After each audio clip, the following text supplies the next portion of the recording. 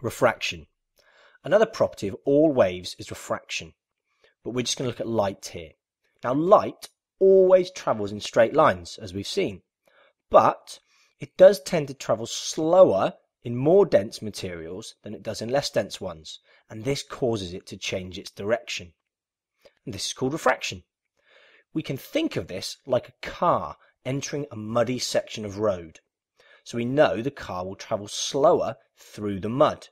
And as we can see here, if the car drives in at an angle, part of the car is going to slow down first, causing it to turn.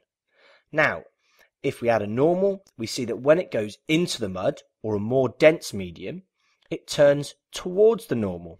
As it continues, we see that when it leaves the mud, or goes back to a less dense medium, part of it speeds up first, and it turns away from the normal. And this would be the same if it were light entering a glass block, or water even. It will bend towards the normal as it goes into a more dense medium, and it would bend away from the normal as it goes into a less dense medium. Just a good idea to quickly note the angles here. We still have the angle of incidence when it hits a boundary between two mediums, but now we have the angle of refraction when it leaves the boundary of those two mediums.